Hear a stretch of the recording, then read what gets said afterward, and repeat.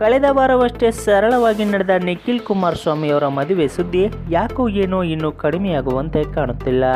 ಕರ್ನಾಟಕದಲ್ಲಿ ಲಾಕ್ಡೌನ್ ಇದ್ರೂ ಸಹ ಕಳೆದ ವಾರವಷ್ಟೇ ಅತಿ ಸಿಂಪಲ್ ಆಗಿ ಮದುವೆಯಾದ ನಿಖಿಲ್ ಮತ್ತು ರೇವತಿಯವರ ಮದುವೆ ಇದೀಗ ದೊಡ್ಡ ವಿವಾದಕ್ಕೆ ಕಾರಣವಾಗಿದೆ.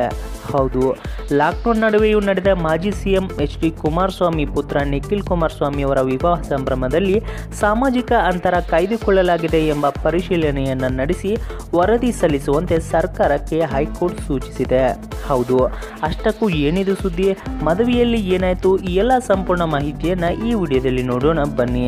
ಅದಕ್ಕಿಂತ ಮುಂಚೆ ಸ್ನೇಹಿತರೆ, ನ್ಯಾಯ ಪ್ರತಿಯೊಬ್ಬರಿಗೂ ಕೂಡ ಒಂದೇ ಅನ್ನೋದೇ ಆದರೆ ಈ ವಿಡಿಯೋಗೊಂದು ಲೈಕ್ ಕೊಡಿ.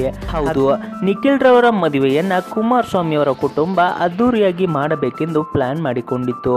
ಜೊತೆಗೆ ಸಕಲ ಸಿದ್ಧತೆಗಳನ್ನು ಸಹ ನಡೆಸಿದ್ದವು. ಆದರೆ ಈ ಮಹಾಮಾರಿ ಒಕ್ಕರಿಸಿದ ಕಾರಣ ಮದುವೆಯನ್ನು ಅತಿ ಸಿಂಪಲ್ ಆಗಿ ಮಾಡಲು ನಿರ್ಧರಿಸಿದರು.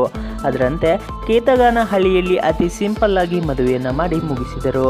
ಆದರೆ ಮದುವೆಯಲ್ಲಿ ಸರ್ಕಾರ ವಿಧಿಸಿದ ಯಾವುದೇ ಕ್ರಮಗಳನ್ನು ಪಾಲಿಸಿಲ್ಲ ಎಂದು ಎದ್ದಿದ್ದ ಸುದ್ದಿಗಳಿಗೆ ಇದೀಗ ಹೈಕೋರ್ಟ್ ಮೆಟ್ಟಲೇರಿದ್ದು, ಈ ವೇಳೆ ನಿಖಿಲ್ ಕುಮಾರಸ್ವಾಮಿ ಮದುವೆ ವಿಚಾರ ಪ್ರಸ್ತಾಪಪಡಿಸಿದ ಪೀಠ ಮದುವೆಯಲ್ಲಿ ಎಷ್ಟು ಜನ ಭಾಗವಹಿಸಿದ್ದರೂ ಅಲ್ಲಿ ಸಾಮಾಜಿಕ ಅಂತರ ಕಾಯ್ದುಕೊಳ್ಳಲಾಗಿದೆಯಾ ಎಂಬುದರ ಬಗ್ಗೆ ಪರಿಶೀಲನೆಯನ್ನು ನಡೆಸಿ ವರದಿ ಸಲ್ಲಿಸುವಂತೆ ಸರ್ಕಾರ ವಕೀಲರಿಗೆ ಕೋರ್ಟ್ ಸೂಚಿಸಿದೆ.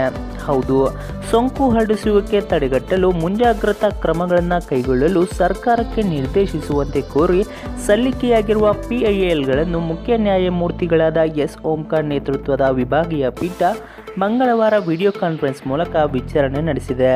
ಇದಲ್ಲದೆ ಶಾಸಕರು, ಸಂಸದರು, ಸಚಿವರು ಸೇರಿ ಜನಪ್ರತಿನಿಧಿಗಳು ಸಾರ್ವಜನಿಕರಿಗೆ ಆಹಾರ ದಿನಸಿ ಇನ್ನಿತರ ಜೀವನಾವಶ್ಯಕತಾ ವಸ್ತುಗಳನ್ನು ವಿತರಣೆ ಮಾಡುತ್ತಿದ್ದು ಹಲವೆಡೆ ಸಾಮಾಜಿಕ ಅಂತರವನ್ನು ಕಾಯ್ದುಕೊಂಡಿಲ್ಲ ಎಂದು ನ್ಯಾಯಾಧೀಶರು ಬೇಸರ ವ್ಯಕ್ತಪಡಿಸಿದ್ದಾರೆ.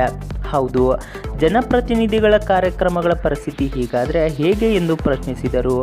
ಸಾಮಾಜಿಕ ಅಂತರ ಕಾಪಾಡುವ ಸಂಬಂಧ ಜನಪ್ರತಿನಿಧಿಗಳಿಗೆ ಯಾವ ಸೂಚನೆಗಳನ್ನು ನೀಡಲಾಗಿದೆ, ಇಂತಹ ಘಟನೆಗಳು ಮರುಕಳಿಸಿದಂತೆ ನೋಡಿಕೊಳ್ಳಲಿ ಎಂಬ ಕ್ರಮವನ್ನು ಕೈಗೊಳ್ಳಲಾಗಿದೆ. ಒಟ್ಟಿನಲ್ಲಿ ಸ್ನೇಹಿತರೆ, ಕುಮಾರಸ್ವಾಮಿ ಅವರ ಟೈಮ್ ಸರಿ ಇಲ್ಲ ಅಂದರೆ ತಪ್ಪಾಗಲ್ಲ.